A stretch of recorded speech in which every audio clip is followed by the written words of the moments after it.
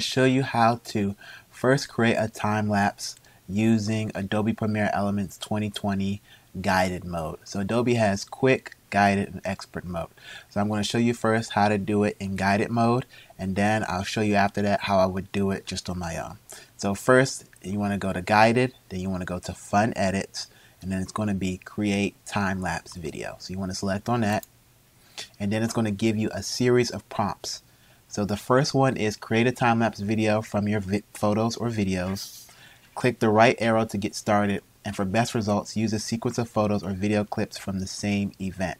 So with time-lapse, there's two ways you can do a time-lapse. You can do a time-lapse from a recording and speed it up, which is what I'm going to show here. Or you can have a camera take a series of photos in intervals, and then you basically put those photos together one after the other, and that kind of creates a time lapse as well. So those are two different ways to create a time lapse. But here we're going to do a recording from when I went to Hawaii and I captured a sunset. So we're going to do a time lapse of that. So let's get started. So first, going to select the arrow. As you can see, it's giving me the prompt. Click project assets to create a new folder. So I'm going to select it. Then it's giving me another prompt here. I'm going to select this, and I'm going to select new folder. Then it says double click the newly created folder to open it. So I'm going to double click it. And it's going to say click to add media to add a series of photos or video clips from the same event. So I'm going to click add media, and I'm going to select files from folder because that's where it's located. Then I already have it open, so I'm going to select these files here. I'm going to select open. So now all the files are in the same folder. And then it's telling me to click panel options, sort by. So I'm going to click here. I'm going to select sort by, then create date ascending, which is all in this prompt here. So I'll move it over so it's more viewable. So it says your media is now stored in a project asset bin. Drag and drop your media onto the video 1 track. So I'm going to drag it, and when it says video 1, they mean to drag it and drop it here. So now, as you can see, this is the full video. So what you can do is to see how long it is, you can actually move this slider. So as you can see right now, the full length of all these videos together is about almost an hour long. So I created this is just normal recording of the sun setting in Hawaii. So it says right click the clip in the timeline and choose delete audio. So I'm going to right click, and I'm going to select delete audio. So now it's taking all the audio away from the clip. Now it's telling me to right click in the timeline and select time stretch. So I'm going to right click, I'm going to select clip, then I'm going to go to time stretch. Then it says set speed between 2000% and 3000%. For this one, we'll just do halfway. We'll do 2500. I'm going to select OK. It says click play to preview or to change the duration. So we'll do a quick preview. So as you can see, that's basically the sunset. And then what I'll do with this video is I will, when I finish it, upload it to YouTube, and then you can see it. But as you can see, the clouds are moving, and then you have the sun basically setting. And I will link the full video when I finish. So next it says click tiles and text icon in the panel. So that's located here. It says drag and drop default text onto video 2. So this is the default text. So I'm going to drop it onto video 2. That's the video 2 track. It says adjust and drag the right corner to the title in the timeline. So I'm going to drag it so it's longer. And I'm just going to say here, I'll change it later. Well, before I can change it, I have to click next. Then it's going to say to add custom, select the default text and type your title. So that's the default text, and now it's going to let me type it in.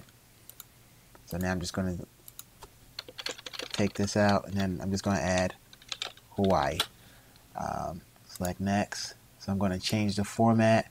I'm going to click the style. I'm just going to, for now, just for the tutorial, I'll click something that's maybe more brighter. Let's go with that. Let's go with that. Looks like a good Hawaii color. So I have that there. I'm going to click next. Now it's telling me to add audio. So I'm going to select the audio here.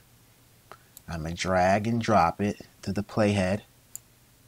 So it's there, and it's saying, do I want to preview or do I want to fit to the entire video? So I'm going to click fit to the entire video, and I'm going to click done.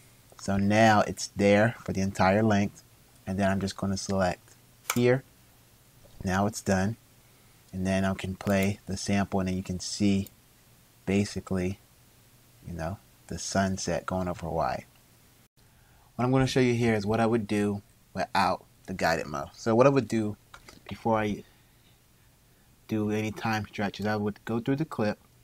So I go through it slowly because I did do this as a recording. It's not a series of photos. And I would just kind of scrub these clips to make sure nothing was too off, because it is a time lapse. But there are things that I want to kind of trim up because I know it wasn't a perfect recording. So this was a clip that was brought in. As you can see, it kind of shifts focus, everything moves. So this is, I think, one where I was just testing it out or messing around. So with this clip here, looking at it in a way it's off, what I'm going to do, I'm just going to delete this one. Right, so I just selected it and I pressed the delete button. So now I'm going to continue going through the clip. This is at the full length before I did any speeding up of the actual video. So that looks good so far.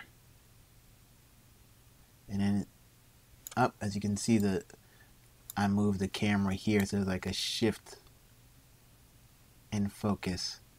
You can see the resort there, but that's not what I'm trying to capture in this time lapse. So what I'm going to do is I'm going to select this button. It's basically the trim. That trims it, basically cuts it right there. I'm going to keep going, and then what I'm going to do, I don't want that shaking there. I'm going to clip it here, and in this section I'm just going to delete it. And once you delete it, you can see everything just kind of jumps forward. So now it goes from there. It is a different shift in perspective, but that's because I moved the camera. If I were to do this again, I would definitely just get it on a tripod and set it there and let it go the entire time, not moving it.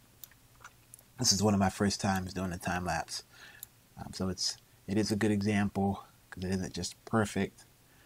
Sometimes you're doing a recording, things aren't always perfect, but it shows you how you can kind of fix it in post edit. So this now is a pretty good shot. You see everything going down, you're going to see the sun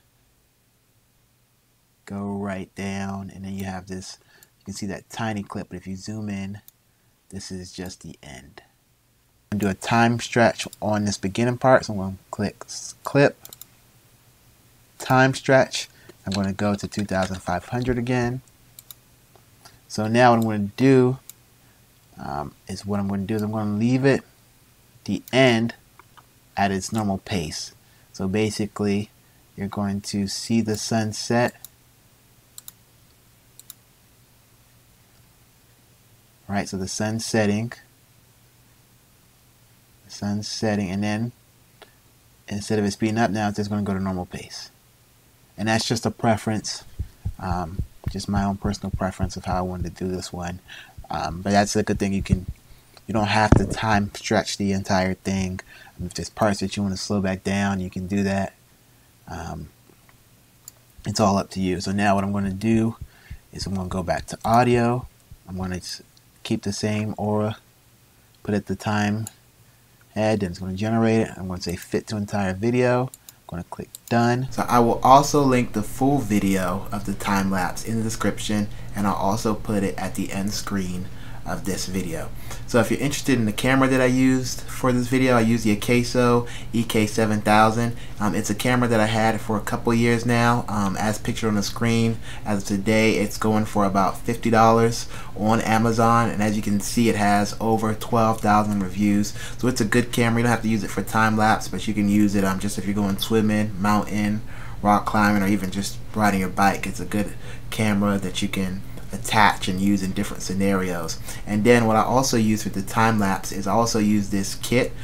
So this kit has about 50 different pieces. Right now it's going for about $19 on Amazon, and I'll link that in the description, as well as the link to the camera in the description as well. But you can see the different stand right there that I used just to attach it, and then basically held it still, was able to capture the sunset.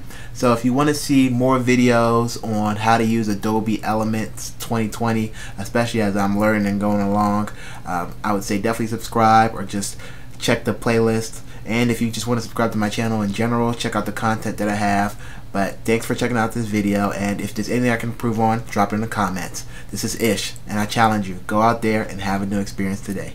Thanks. Bye-bye.